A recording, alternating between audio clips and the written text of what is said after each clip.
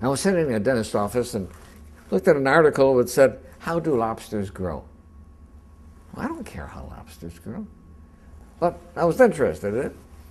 And it points out that a lobster is a soft, mushy animal that lives inside of a rigid shell. That rigid shell does not expand. Well, how can the lobster grow?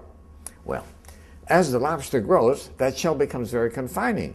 Right? And the lobster feels itself under pressure and uncomfortable. It goes under a rock formation to protect itself from predatory fish, casts off the shell, and produces a new one. Well, eventually, that shell becomes very uncomfortable as it grows, right? Back under the rocks. Good. And the lobster repeats this numerous times.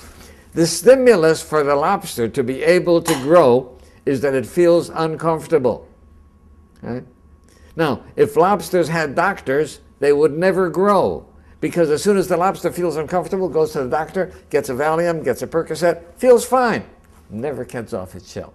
So I think that we have to realize that times of stress are also times that are signals for growth. And if we use adversity properly, we can grow through adversity.